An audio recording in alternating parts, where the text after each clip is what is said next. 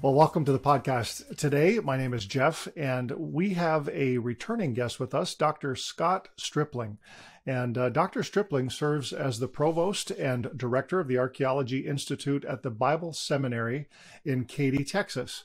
He's the director of excavations for the Associates of Biblical Research at Ancient Shiloh from 2017 until now. Previously, he directed several excavations, including the Mount Ebal dump salvage operation in December 2019 and January 2020. Stripling serves as vice president of the board of directors of the Near East Archaeological Society and has published widely in peer-reviewed journals, magazines, and books.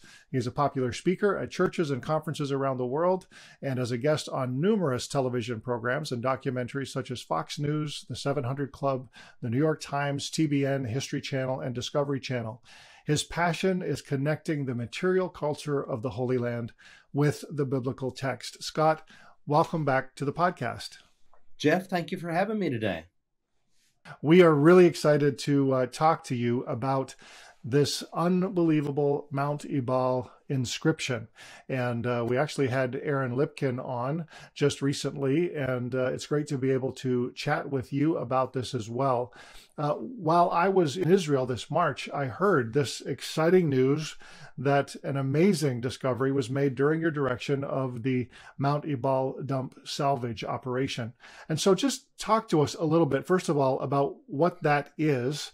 Where is it exactly, and what material was being salvaged when this incredible discovery was made? Well, Jeff, to kind of cut to the chase, my goal in the project was to go back and to wet sift two dump piles from previous excavations from the 1980s, one at Shiloh and one at Mount Ebal.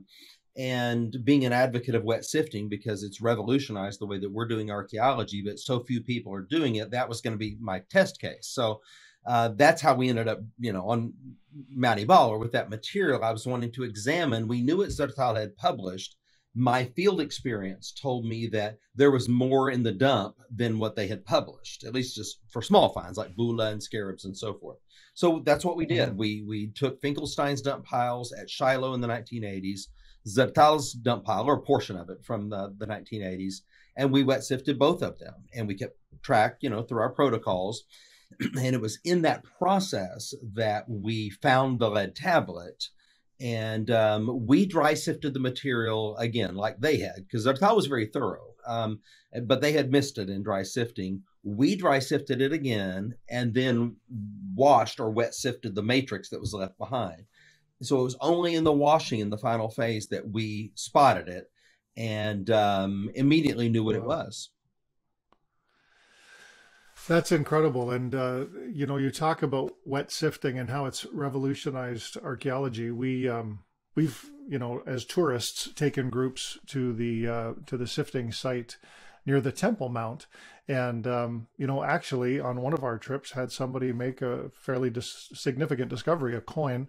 And I just think that this really is first of all, it's a fun way. If anybody's listening or watching and you want to come to Israel with us, it's really neat to get your hands dirty and actually work with this material. But also, as you have mentioned, and not just mentioned, but proven, it is an amazing way to find things that were missed with the old process. Tell us a little bit about the discovery, this lead tablet.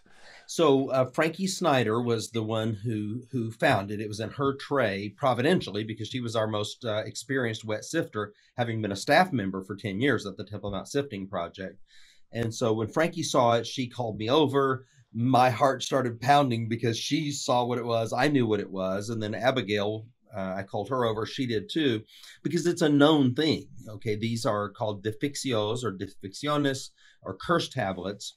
They're better known from the Hellenistic and Roman period. And so I remember right on the spot holding it in my hand for the first time. And I remember telling them, this is really important because it's a curse tablet from the Mountain of the Curse, Mount Ebal, and it was found from the altar matrix. But don't get your hopes up higher than what they are, because it could be that it's from a later time period. They're more common then. Let's just wait and see what we find out.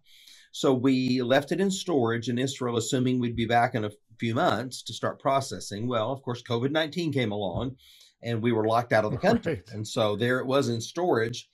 And finally, 5 or 6 months ago, I was able to get back into the country, and we were able to get the tablet to Prague through the help of my friends V. Konisberg, who kindly couried it to Prague. And it went through thousands of tomographic scans. Then the post-processing began. And in the meantime, I had formed a collaboration of scientists and epigraphers to work with me. And that's then when we began to recover letters. And we realized that not only was it Hebrew, but it was archaic Hebrew, older than Paleo Hebrew. So it was quite exciting. Wow. That is amazingly exciting. Let me ask you just a couple clarification questions. Two things. One, you said you couriered it. You don't send something like this with like DHL or FedEx, do you? Somebody carries it for you? That's right. Yeah, I wasn't comfortable. I really wanted to do it myself, but the way that it came down, I had so many things I had to do that I was fortunate I had someone who was willing to do it for me. Perfect. Well, I just wanted to clarify that. And then you mentioned a term, epigrapher.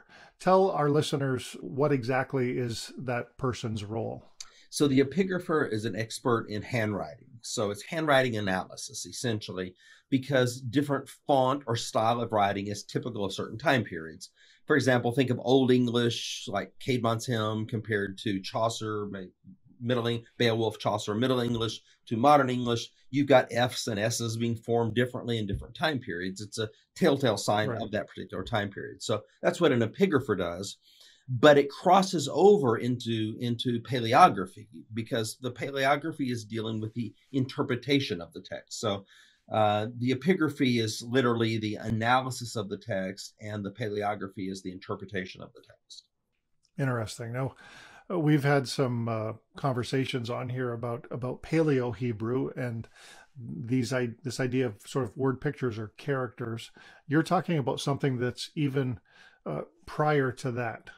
Right. So the initial phase is when you have a morphing between hieroglyphic symbols into phonetic letters. So take the Aleph, for example. You have an ox head, a well-known glyptic symbol that begins to take on a phonic quality, what we would know as A or Aleph. So the ox head is morphing into an Aleph. And so that's the development of the Hebrew alphabet before it standardizes. That's what we have here. So it's the earliest form, which is typical of the late Bronze Age. So what we say late Bronze 2 certainly begins in late Bronze 1. And then what we have here is either the very, very beginning of late Bronze 2, as early as 1400, or down toward the end of it. To me, the epigraphy suggests the early end, because we have those symbols known in the 1400s. So did they skip 200 years and there's still those same symbols in use, or do we see a continuity? So, we're at this point, we're just comfortable saying that it's an LB2 inscription. Very, very interesting. Now, you sort of referenced it lightly, but for our listeners, especially those who are Bible believers today, just talk about why this inscription and this find is so incredibly significant. Well, there's several reasons. One of the reasons that advocates of the documentary hypothesis have argued that Moses didn't actually write the Pentateuch, and he didn't write it when the Bible says that it was written. The Bible was redacted in the Persian or Hellenistic period, this whole train of thought. It's quite complicated, but one of the arguments that they make is that there was no alphabetic script. And so Moses and Joshua can't be literate, even though the Bible specifically, you've got God telling Joshua on Mount Ebal to write. So, I guess it depends on how seriously you take the Bible as a historically reliable source, presuppositionally. So it argues against that documentary hypothesis idea. Also, they argue, documentary hypothesis theorists, in most seminaries, liberal, mid-range, middle-of-the-road seminaries teach this stuff, that the JEDP sources were all redacted much, much later. So J being Jehovah, E being Elohim. And what they tell you is that they're hundreds of years apart. So this source developed, then 200 or 300 years later, this source developed. And then later, hundreds of years later, they're all redacted together. The problem with that now, Jeff, is that in our inscription, you have Jehovah and El side by side. They're juxtaposed. So they're not hundreds of years apart. They're at the same time. So again, this is difficult to continue to advocate that school of thought in light of this new evidence. And then I guess thirdly is the idea that you have a curse, multiple curses, from the mountain of the curse, where there is an altar built as the Bible says. And then fourth and finally, you have the name Yahweh. You have the covenant name of God, of Israel's God, hundreds and hundreds of years before anything previously known in Israel. And when you think about who worships Yahweh in the ancient world, there's only one group of people. And I laughed the other day when I heard some critic of our find and of our work saying, well, this doesn't prove that this was Hebrew. They're overstating the case. As Shakespeare would say, methinks thou protestest too much. I mean, there's only one group of people who worship Yahweh, so they desperately want it to be Proto-Canaanite. That's what it's always been called. They've controlled the narrative. And I refuse to call it that. You'll notice that we have been calling it Proto-Alphabetic, but if you want to get right down to it, it's Proto-Hebrew. And that's what the fight's going to be about right there. Do you have a biblical text that is written when it purports to have been written? And if so, is it historically reliable? And if it's historically reliable, what are the implications of that? It's amazing. I mentioned that I was actually in Israel when you guys did the press conference, and I watched the press conference after the fact, and it felt like a big deal. It felt like this is very, very important. But, like with everything, there's always, I guess, going to be detractors. There will be critics. There will be skeptics.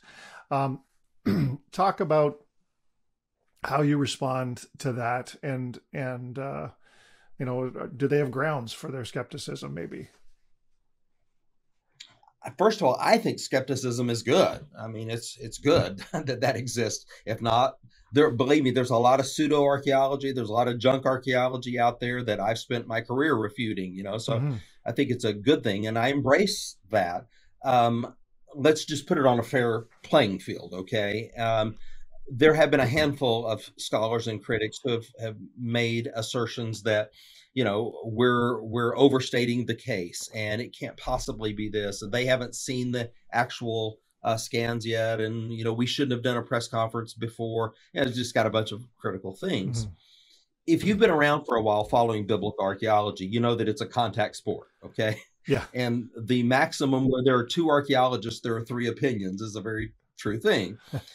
When Yossi Garfinkel released the Kayafa Ostracon, the exact same thing happened. I mean, they had their reading, and then, a bunch of critics are out there. Well, it can't possibly say this. It's got to mean that, and yada, yada. So this is typical. But all we can do, Jeff, is having worked with it now for many months daily with, world-class experts, all I can say is, to the best of our ability, this is how we're reading it, and when we release the whole thing and all the scans sooner rather than later, I'm sure there will be alternate readings of it, because with that early text, as I said at the press conference, it is not standardized. It can be read forward or backward, vertically or horizontally. And having grappled with all those nuances and all those complexities, all we are saying is, to the best of our ability, this is what we think it is saying. Right. But what no one will be able to argue is that it's not a late Bronze II text. So the idea of literacy at a biblical site, Mount Ebal, at a very, very early period, the conquest, quite frankly, that's, I think, without dispute. Okay, so the dating is solid. The dating is solid. The interpretation, I think that there will be, every inscription there's been, a multitude of interpretations. So I'm sure this won't be an exception. Hey, we have the Bible in English, and we still all interpret it differently. So there's a great example of that right there. It's just absolutely amazing. And I think that your arguments are very convincing. I also, just the sheer weight of this discovery if in fact it does say what your experts are saying it says, is mind blowing to me. I mean, first of all, that they're. I mean, I just found out about the fact that Adam Zertal found what he believes to be Joshua's altar on Mount Ebal, and now for this to come so closely on the heels of that revelation, for me, I was a little behind the game in terms of knowing that, but knowing that place exists makes me want to go there, but I know that that's problematic because of where it is right now. But also B, think that these two things together have to be just incredibly significant. Yeah, I think so. And, Zertal kept track of where they were dumping. All excavations have dump piles, right. My Shiloh excavation will become the first one to never have a dump pile because we wet sift 100% of the material. But every other excavation that there's ever been has had a dump pile. And so he said that the material from the altars, because you've got a round altar and on top of it, you've got a rectangular altar that's older. Most of the attention goes to the rectangular altar, but it's the earlier round one that's the key, right. What Zertal called the primogenial altar on Mount Ebal. But anyway, the material from the altar went into the east dump, and then the material from his area B went into the west dump. So we kept track because we did sift out of both dumps, but we kept track. One we called E, the other we called W. And so the tablet did come out of the east dump, which is the altar area. Wow. And I guess that goes toward those detractors that talk about, kind of a lack of provenance of the actual material. Okay. I wish I could talk with these guys, because it's not to, say that I'm right and you're wrong, but the answer is so simple, Jeff. Okay. There's only two choices. Right. Adam Zertal only had two strata. And so here are your two choices. Either it's LB2 or it's Iron Age 1. Yeah. So there's no provenance. How would we date it? Okay, you've only got a 100-year range to deal with there. Yeah. So choose where you want to be. Even if it's at the far end, it's still the oldest Hebrew that was ever found. So it's a straw man argument to say, I mean, if it was if we were at Megiddo or something, it would be a big problem. Mm-hmm. But, we have a very, very narrow range here that Zertal excavated. Yeah. That's great. Love your passion. And tell me, is this discovery one of the major highlights of your career so far? Absolutely. This is huge. We're just honored and thrilled to have been a part of it. My focus has been on the highlands of Israel, or the conquest sites. And so I've had the opportunity to excavate at 4 different conquest sites. And so it's terribly exciting to get a regional perspective. We studied the pottery at each of these sites. And so you begin to see a pattern that is unfolding. But when you get text in the highlands, it's wet, so paper doesn't survive. So a text is going to have to either be inscribed on pottery or lead or on metal of some kind. Right. And so here we have it. And for your Bible readers in the audience, look at Job 19:24. Oh, that my words were inscribed on a lead tablet with an iron pen. Okay. You see how that's very characteristic. Job is the oldest book in the Bible. It's the only book in the Hebrew Bible to not have a mention of the law of Moses. So here's your oldest book, late Bronze Age time period. And what is it talking about? Writing on lead. Very characteristic. Wow. So you see, Jeff, mind blown. Yeah. Well, it is, Yeah. I couldn't sleep for days digesting all of this stuff, but it's enormous in its ramifications. It really is incredible. And, I've read through Job. I couldn't tell you how many times now. I try and read through the entire Bible at least once a year. And I never picked up on that. I'm going to have to go look that up. But isn't that how our minds do that, though, right? Yeah. When we're reading, we glitch things. The next verse is like the first mention of resurrection. Job 19:25 is famous. It's the first mention in the Bible of an afterlife. Right. But the verse right before it is the one that we're talking about writing a covenantal. It's covenantal. And that's really the key thing about this document, Jeff, is it's a covenant document. It is a legally binding text in a literary chiastic format. So it's quite beautiful. Amazing. And all we have talked about up till now is the inside. So we'll be also releasing the writing on the outside, and it's taking us some time because we never thought there would be this many letters, and there's so much on, and each one has to be researched. We've got to get the parallels. We got to dot every I and cross every T, because if we make a mistake, it'll be the end of the world. So we're just making our list and checking it 100 times. Now, talk to me about the size of this tablet. 2 by 2 centimeters. So you're talking like a little over an inch squared, folded. If you were to unfold it, it would be 4 by 2 centimeters. Okay. So it's open, it's malleable. So that's why, it's being inscribed. And incidentally, we believe we've also found the stylus that wrote it. Really? Yeah. Wow. And we'll be publishing that as well. We actually have several apparent styli used for writing. So there's evidence of literacy at an earlier period than our liberal friends on the other side of the aisle have ever been able to recognize. What are these styli doing at Mount Ebal, which is this very ancient site?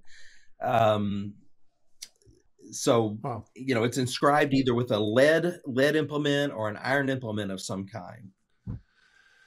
Scott, this is incredible, and there's just so many things that you're referencing that are so huge. How is this find a game changer in the world of biblical archaeology? Since I'm the archaeologist in charge and found it, I hate to overstate all this, but I can tell you what some of the headlines have said. Biblical bombshell, earthquake in archaeology, as big as the Dead Sea Scrolls. I mean, I don't want to put my neck out there and say all that, but let's just take all that together and say it's really big. It's really on a scale of 1 to 10, this is a 10. Wow. It's enormous when you're talking about the development of language. It's enormous for biblical studies, for cultural anthropological studies, our understanding of the Bible.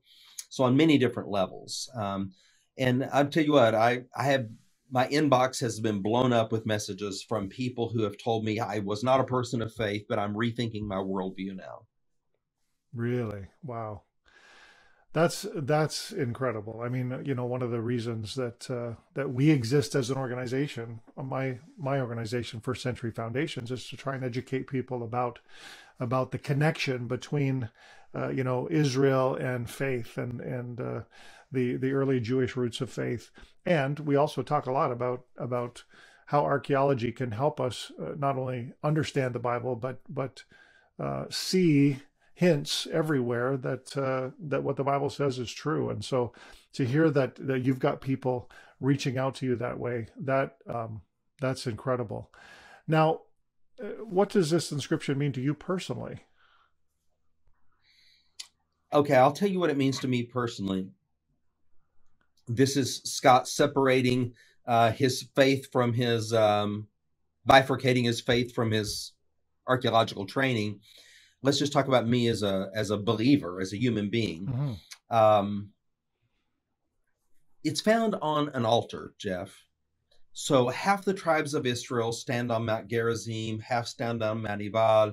The Ark of the Covenant is in the middle with the Levites. They pronounce blessings and curses as part of a covenant renewal ceremony. Every one of them is going to be unable to keep the law. I mean, the point is, it's a self-imprecatory curse. They are binding themselves to the law of God, and in reality, they're not going to be able to keep it. Right. So what's going to happen? This is where the altar comes in. The altar is not on Mount Ebal. It's not on Mount Gerizim. The altar is on Mount Ebal, the place of the curse. Where did we find the tablet? On the altar on Mount Ebal. So the point is, through the shedding of blood, there is forgiveness of sin, Leviticus 17:11. Mm-hmm. So if I will acknowledge my sin and come to the altar, those curses aren't coming upon me. So these are for the man who will not humble himself and receive restitution. So what does it mean to me personally? It's sort of this big picture that I know I'm messed up, okay? I know we all are, but yeah, me in particular, I know I'm broken, okay? That that I have a place. The curse isn't upon, even though I've found the curse isn't upon me, because I do believe in the power of the shed blood and that there is forgiveness of sins through that. That's me personally. Now, I've already talked a lot about what it means to me as an archaeologist, but that's my personal view. Beautiful. And I love that, because that was one of the things even that we discussed with Aaron was, why the altar on Ebal and not on Gerizim. And I love the picture that you paint there, and it really is an amazing thing to think about. Now, there are so many people out there skeptical of the historicity of the Bible. Forget talking about this discovery right now. But as someone who works in archaeology and treasures the Bible, what kind of words of encouragement and affirmation do you have for those who maybe doubt the truth found in the Bible? Can we trust the text? And in your experience, has it proven itself to be true? Oh, absolutely. I think we have hundreds of synchronisms between the archaeological data in the biblical text. Take Mount Ebal, take the findings there, take Shiloh and what we are, uncovering there, take our dig at Kerbet-El Makar, biblical eye, if you will. At some point, it's like it takes more faith not to believe the Bible than to believe that it's true. Yeah. But, accepting this as historical fact is one thing. Okay, so Jesus was a real person, we could say. I could prove to you that he existed, when he died, how he died, and where he died. But what I cannot prove to you is that he died in your place. Okay, right. So that's a matter of faith. Right. So we have these synchronisms between the archaeological data and the biblical text. But if someone is predisposed toward unbelief, they're not going to see it. And others, I think, are predisposed toward faith. But then you've got about 1/3 of the population that's in the middle, and they're persuadable, they're open. And that's what I hope, that those people will really take a good hard-on look at this. And just because someone smart told them they couldn't trust the Bible doesn't mean that person was right. And I'm just saying, can we talk about this? Let's engage in a dialogue, and give us a level playing field. It's good. I really like that. One of our friends, Danny Herman, likes to say this, the absence of evidence is not evidence of absence. And I'm sure other people say that too, but I've heard it mostly from him. What are we likely to find in Israel over the next 20, 30, 50, 100 years? I mean, there's just so much that's yet uncovered. We're in a golden age of archaeology right now. We are accomplishing more than we've ever accomplished. Our technology's better, our training is better, our protocols are better. We have somewhat of a stable political situation, as stable as it can be, so that we can work. So the future is very, very bright. I think we have got to engage in this, around this idea, because the Bible has been marginalized, and the Bible is our go-to source, Jeff. You cannot deal with these sites are only mentioned in the Bible. Mount Ebal is not mentioned in the Mesopotamian literature or the Egyptian literature. It is only mentioned in the Bible. And so we have got to encourage a dialogue, and I'm not asking people to sort of blindly say, here's what the Bible says, and so it must be exactly like this, because sometimes we don't even know what those words mean in the Bible. They're archaic words and we may be misunderstanding them. But I would hope we would have a dialogue. I think we are going to continue to find evidence of what life was like in antiquity in biblical times. Shiloh's a great example. We're uncovering that entire matrix of the sacrificial system. And over the next few years, you're going to hear a lot about Shiloh. It's going to be mind-blowing as well. Oh, amazing. I can't wait. I've been to Shiloh, and I've been on Mount Gerizim. I've been in both places. And, knowing what I know now, and thinking about standing there on Gerizim, at the ancient church site, and looking down over the valley of Shechem and looking across to Mount Ebal, man, it really is incredible to think about the fact that that Joshua's altar and now this inscription were found, and how directly they link to the biblical narrative. It really does blow the mind. And of course Shiloh I just love because somewhere near where I stood, the Ark of the Covenant stood for almost 400 years. Like that in and of itself, when we tell people to come with us to Israel, these are the kind of things that we want you to hear, because you can experience that on your own, and it would just be amazing for you to do that. Well, Scott, thank you so much for taking the time with us today. And if people want to get in touch with you, find out more information about what you're looking at studying, where can they go? Well, thanks for asking. I'm departing for Israel May 12th. I'll be there for 7 weeks. We'll be in the field with a large team working away. People can follow along with us at digshiloh.org. We'll be putting out a news channel called Shiloh Network News that they'll be able to pick up through YouTube and other places as well. We can be contacted also through the Bible Seminary, which is my home institution. And my personal website is scottstripling.net. Perfect. Well, we'll make sure that those all get put up on the bottom of the screen if you're watching. And for those of you listening, I hope you took careful note, and we'll encourage you to follow what's going on. And I am excited to hear that you're going back to the Shiloh dig. I can't wait now to hear what some of these discoveries are going to be talked about. But again, thank you so much for being on the podcast today. Happy to do it. Thanks for having me. Thanks for watching. You can listen to this entire podcast on your favorite audio podcast platform. Find the link below. And while you're at it, don't forget to click subscribe and follow us on Facebook so you can stay connected to first century foundations.